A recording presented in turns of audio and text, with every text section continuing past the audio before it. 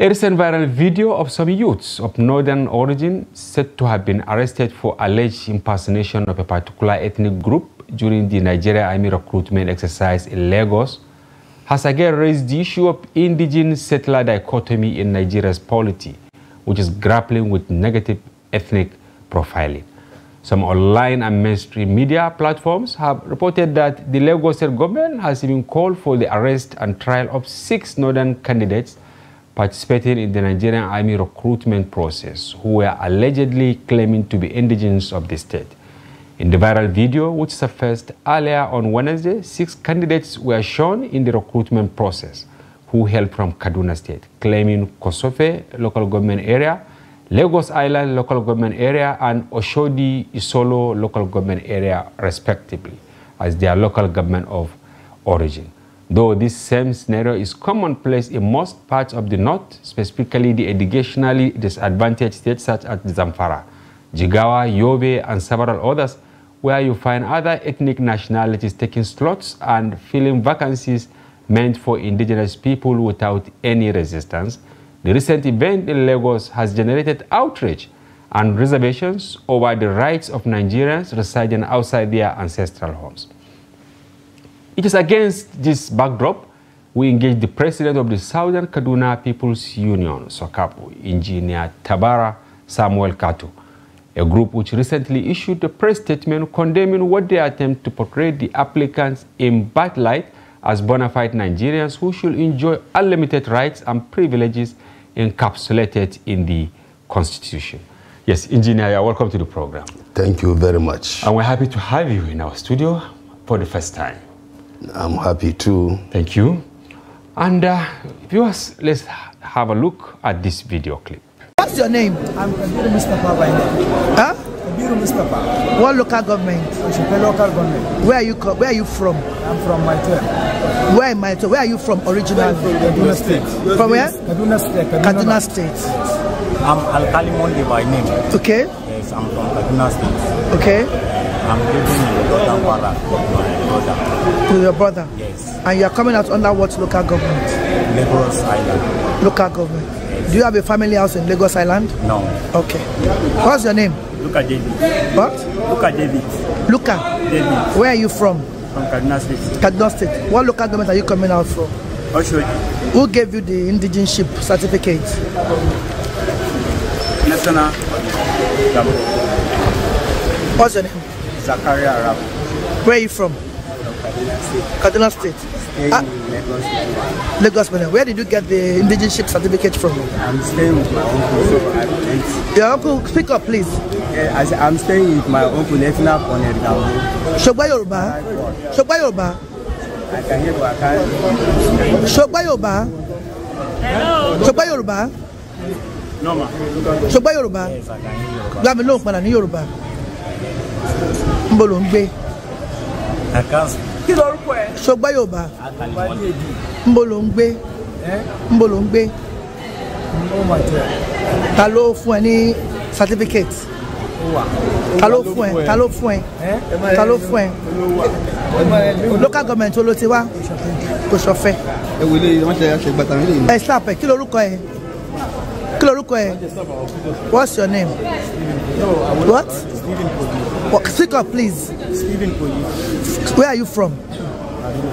What? Kaduna. But you're coming out from what local government? Oh?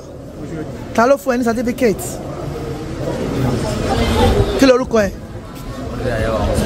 Níbo lò ń gbé? You don't hear Yoruba? What state are you from? I'm from Kaduna State. Kaduna State. Ta ló fún ẹ certificate of indigeneship, Lagos State? Bring it and let me see your indigeneship certificate. That paper that they gave you from the local government. Huh? Where is your... Let me see. Yes. Show me this. We'll show the local government. One by one. We'll show the local government. Yes. Engineer, you saw the video. How did you felt? Quite disheartening. Very, very sad. Very, very sad. And it's a pointer to the fact that we have a long way to go in terms of nation building. And to think of it, that we have been in self-governance for over 60 years.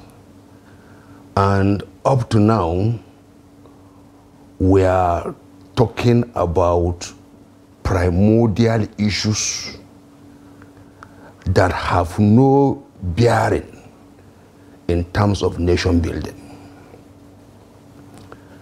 Now, these young men who ordinarily should think of themselves as Nigerians before any other consideration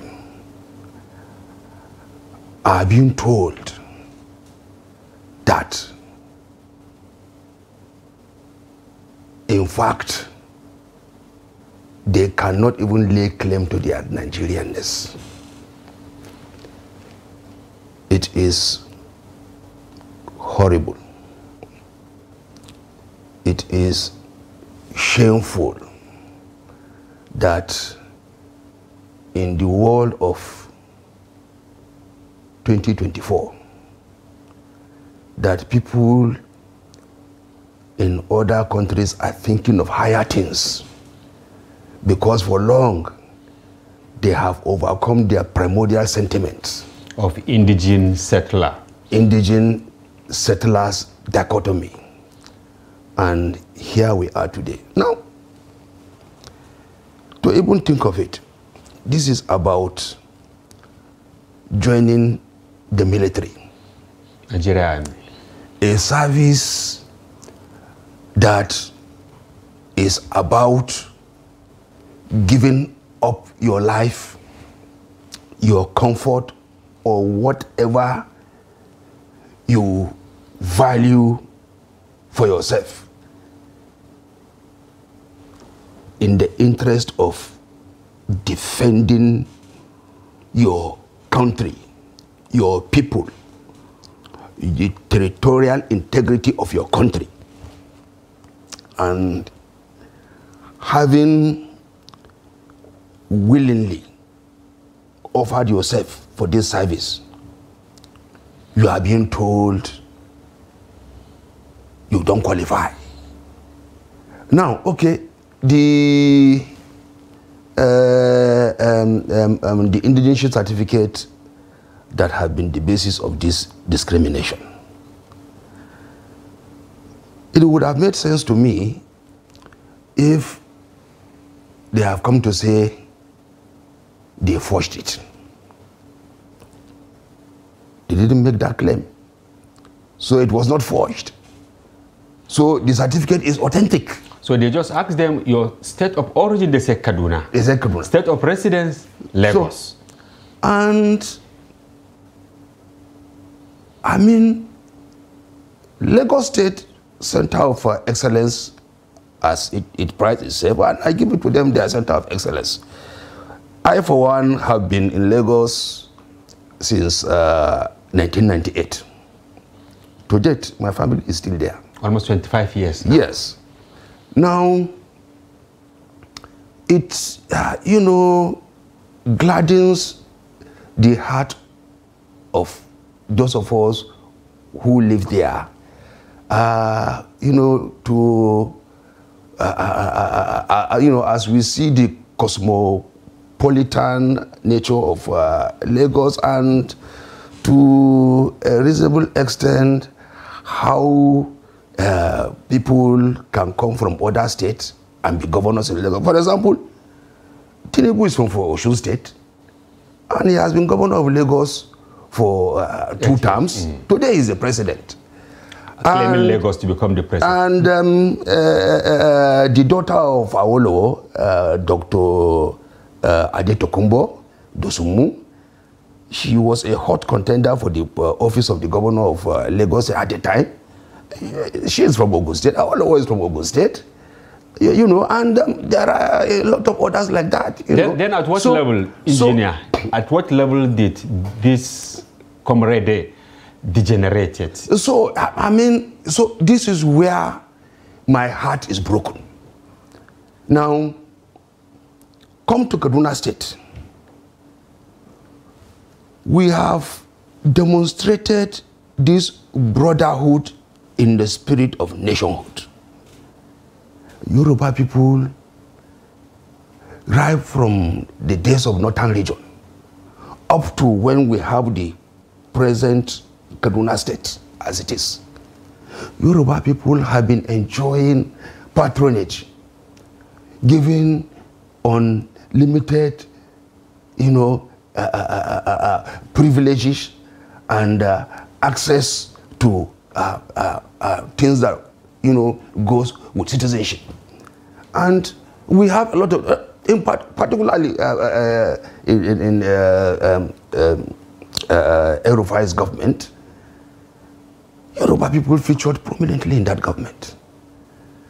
And just to think of it, today, Northerners, bulk of which are Kaduna State citizens by origin, are being denied the opportunity of enrolling in the Nigerian army from Lagos State.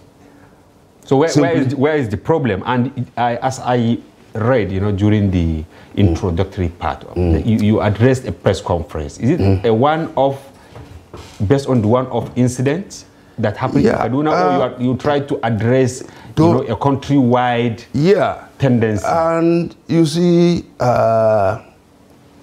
at national perspective,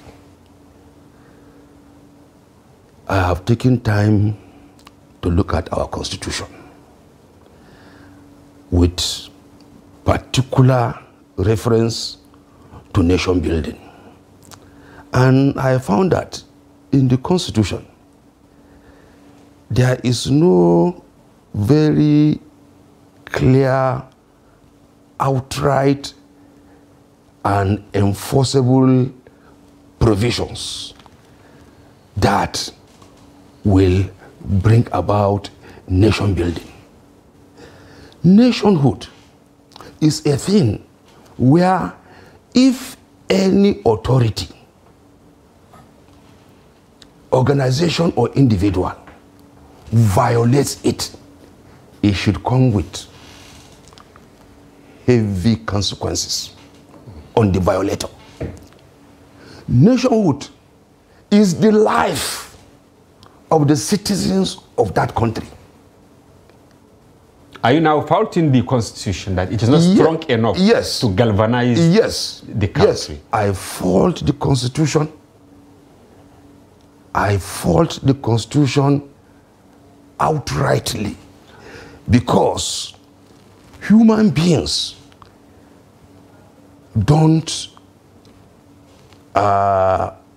behave naturally, in the sense where it involves accommodating the interest of others. To a very reasonable extent, human beings need to be compelled to do so. Okay, don't you think that some people watching us now will say you are taking your expectation very far for thinking what happened in Lagos is a misnomer, while you still have the same existential problem in the north? Take Kaduna, for instance. Southern Kaduna, you are the president of Sokapu. Are you comfortable with what is happening within Kaduna State? I mean, in terms of clear representation. And then you, within the Southern Kaduna, do you really also accommodate other people with open hearts? We, in Southern Kaduna, we accommodate people with very, very open heart.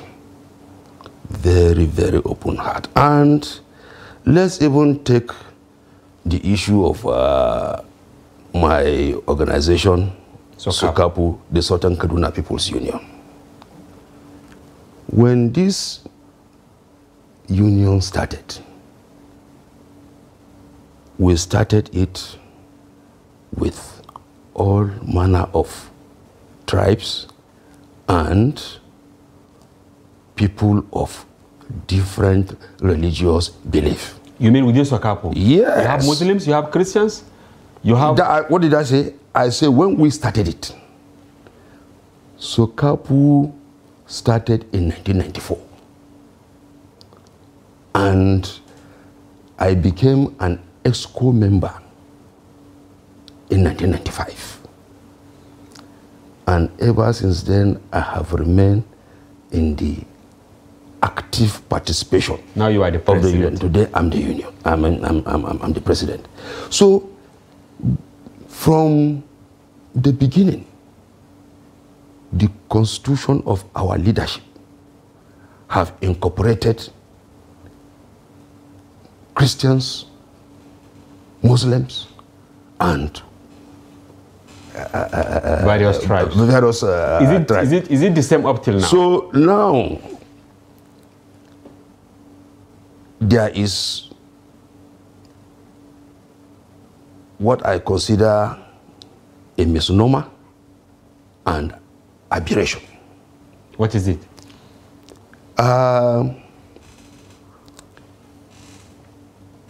Our Hausa brothers, our Fulani brothers have distanced themselves from the organization. Or you forced them No. out? Okay. They were not forced out. They distanced themselves from the organization. And I made this observation. And I made a promise. I said, look, this is not the Sokapo we built. Along the line, something went wrong. At the time, we had a Fulani man, even though he was a Christian, but it's a Fulani man, Dr. Chris Abashia. He was president of Sokapo.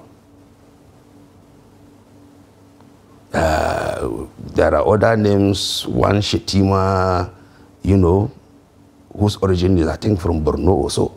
Who was also on the board of trustees. So, engineer, you can see it's actually a country-wide problem. Now, if you cross to Plateau, you are having the same problem. So hold on. Okay. So, you see, with me now, I made a vow that all these brothers of ours, particularly the Hausa, the Fulani, that have distanced themselves, I will encourage them to come back. And I will tell you, they have already come back.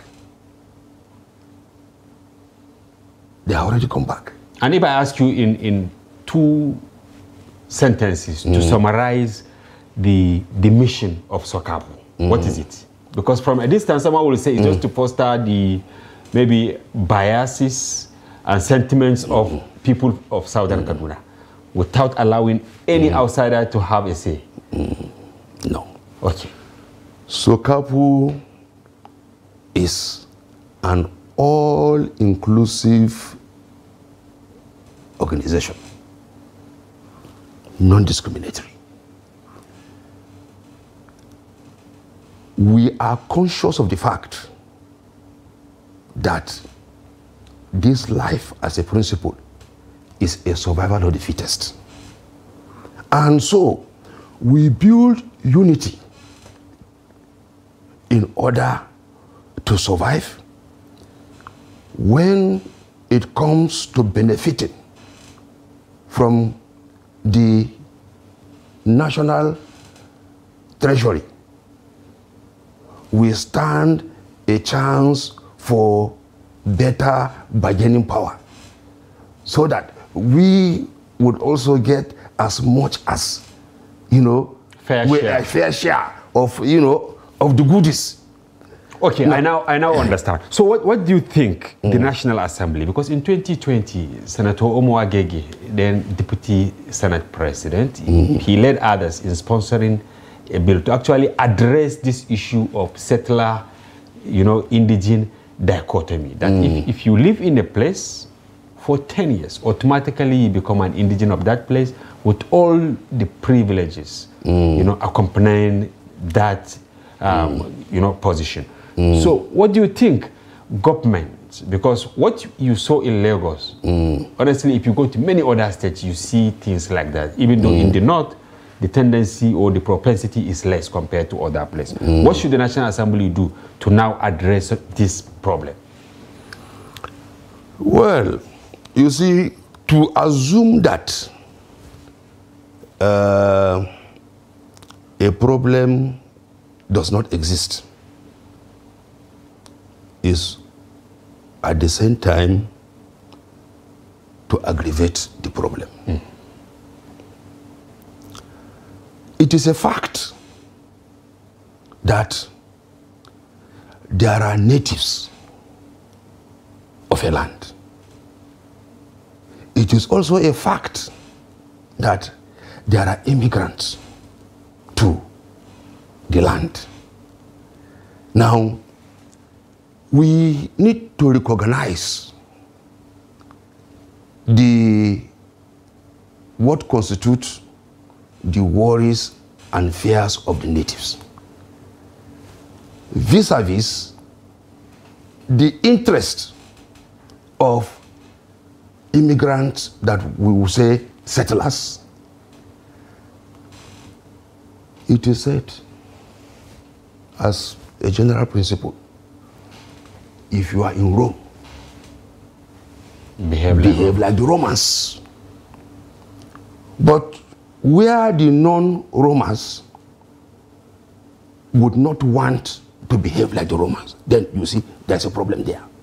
So the National Assembly should take cognizance of the worries of the natives and the interest of the settlers, and arrive at a just, fair, equitable terms of relationship. It's a relationship. And it is a kind of relationship that with time, nobody even remembers where the order is coming from. What time heals. Even exactly. All right, in 1 minute to round up the program now, because we have run out of time. In 1 minute, in specific terms, what should the federal government, National Assembly, State Assembly do to solve this problem? This should be in less than 1 minute. Yeah. This constitution is very, very inadequate. Okay. There is need for fundamental changes that will bring about enforcement of nation building in Nigeria. Excellent. Thank you very much. I wish we have more time, but we'll bring you back. Thank you. Yes, Engineer Tabara Samuel Gato, President Sokapo, Southern Kaduna People's Union, right? Yes. For coming to the program, and we hope to have you again. Thank you very much. Yes, and viewers, we'll take a short break. When we return, another conversation commences. Stay with us.